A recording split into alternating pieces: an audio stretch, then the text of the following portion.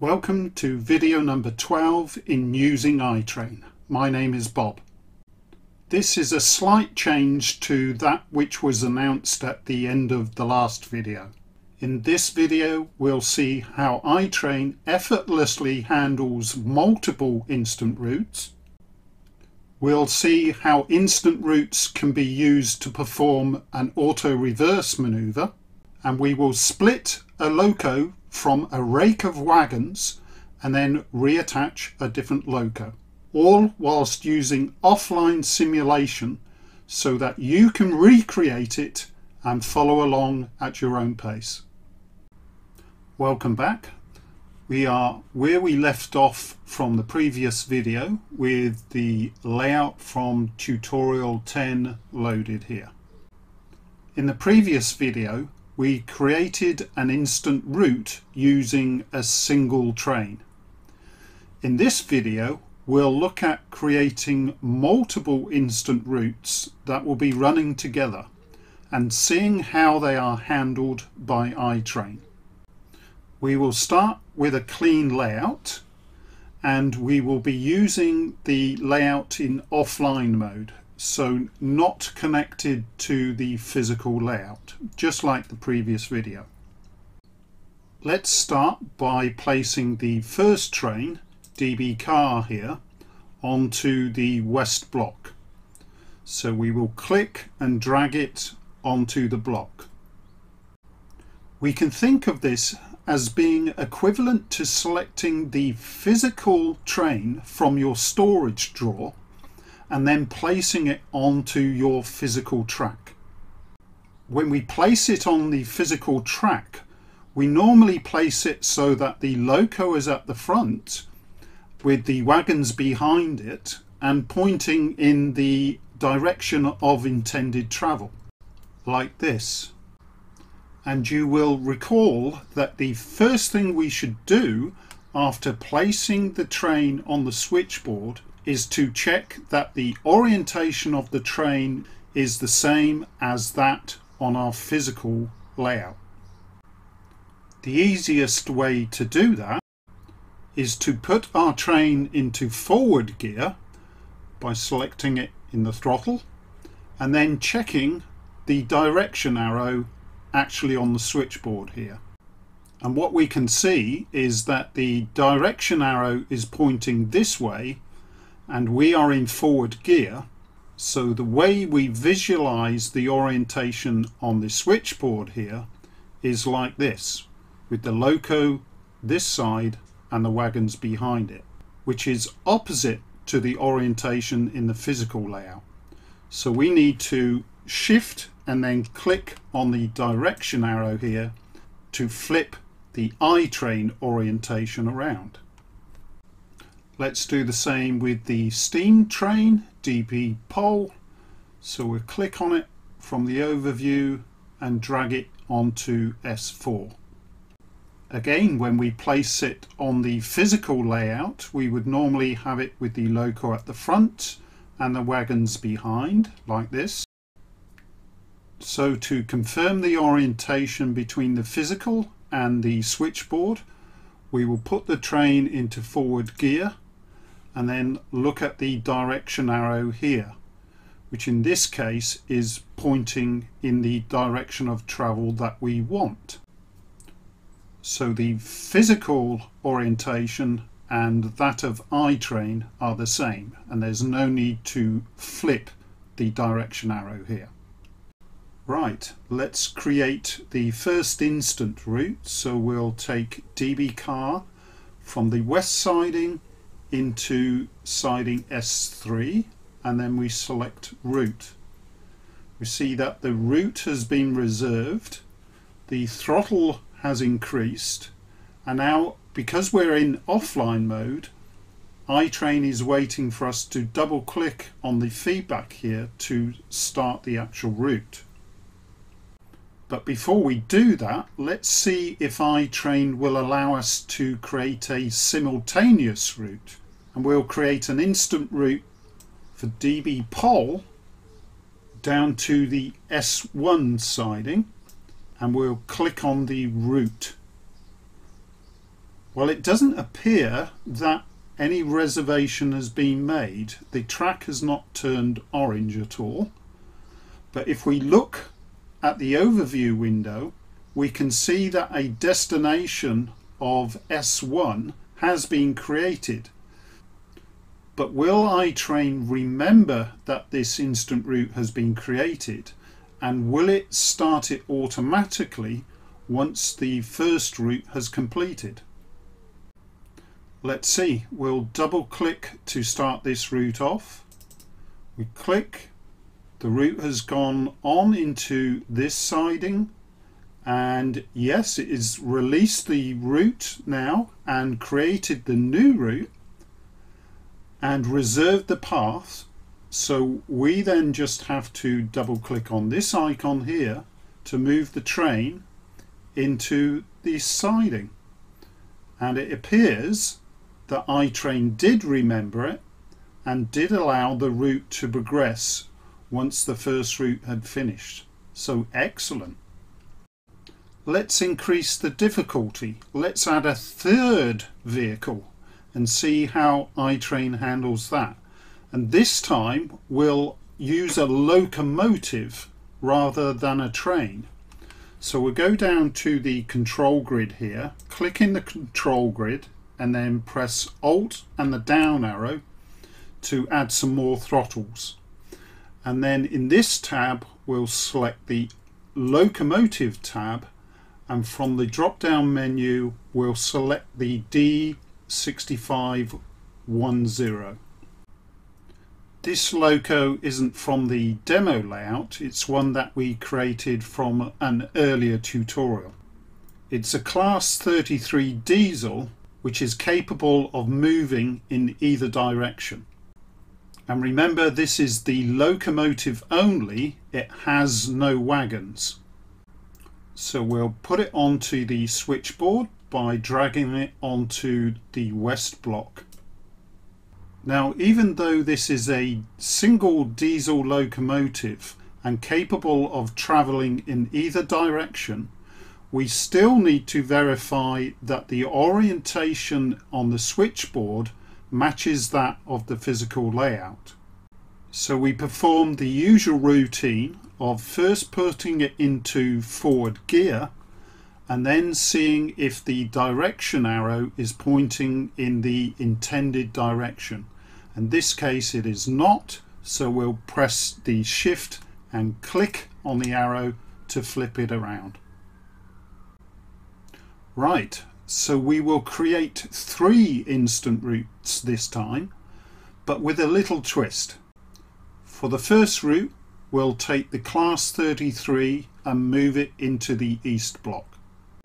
For the second route, we'll take DB car and give it the destination of S1, where DB pole is currently located. And for the third route, we'll move DB pole to S4. The challenge for iTrain is how it handles the second route, where we're asking DB car to go into a siding that is already occupied. Will iTrain be intelligent enough to recognize that and instead action the third route to move DB pole onto S4? And then will iTrain remember that it still needs to move DB car into S1? Let's find out. So first we will route the class 33 to the east block and we will select route. The route has been assigned and reserved and the throttle has increased and it's waiting for us to action the feedback. And we can see that the destination has been assigned in the overview window. Let's create the second route. So we'll drag and drop DB car into S1 and we will select shunt for this operation because we're going in reverse. And we can see that the destination has been accepted. And for the third route, we'll drag DB pole onto S4 and again this will be a shunt operation, so we select shunt.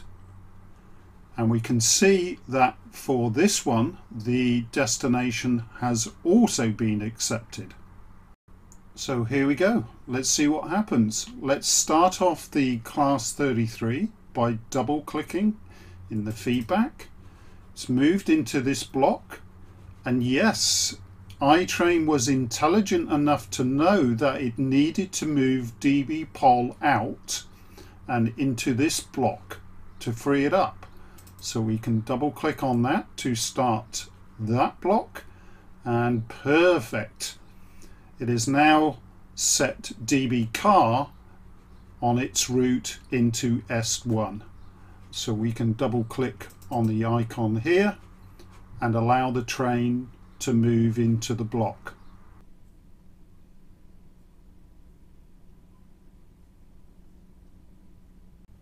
And there we have multiple instant routes performed with simple drag and drops. Here's another neat thing we can do with instant routes: auto reversing. Let's say we want to move db car into the adjacent siding here. We just simply click and drag it onto the siding and click on shunt, and now iTrain will start to perform a maneuver out to this block. We double click on it to action it, and then when that route completes there, it will automatically reverse the train into this other siding. So we double click to complete the route, and then the train moves into there. Automatic reversing. Another neat little feature. And here's one final maneuver as a little taster of things to come. db car is in this block, it's in reverse gear, and it's pointing in this direction. So we know the orientation of the train is with the loco at the front and the wagons behind it. If we right click on the block, we can go to properties and then to the train properties. And here we can see that the train consists of the locomotive DB30 and then this wagon list. What we will do is split the loco off of the train and move the loco into siding S3, leaving the wagons behind. And the way we do that is to right click and hold on the block, and then we can go to split train, select DB30. We're now showing the icon showing DB30 split from the train here. You can see these two bars.